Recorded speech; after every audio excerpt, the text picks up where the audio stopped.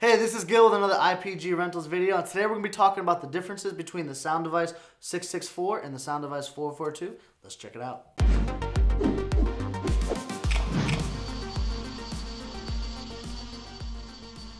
Alright, so let's go ahead and get started.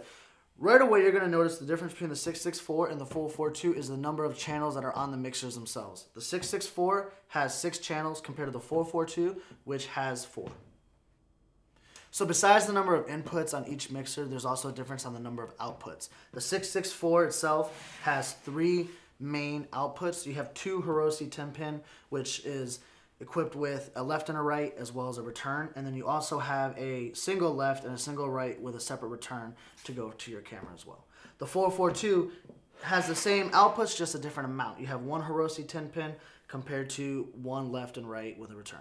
On the same side of the mixer as the outputs, you're going to notice that there's these 2 little doors. These 2 little doors right here are what hold your batteries. They hold AA batteries for internal power. But if you're looking for a longer lasting external power source, we do offer 2 separate options. We have a gold mount option or a D-tap option that both connect to our BDS system that can power your entire bag.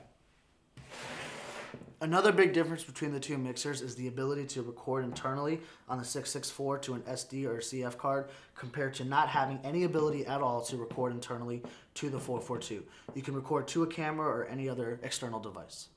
You're also going to notice that the 664 has a menu screen in the front. That menu gives you a very large variety of options such as time code, frame rate. You can name your takes, name your files, set everything you need to inside this mixer to give you the best mix and the best edit as possible using the audio files that come from the CF or SD card.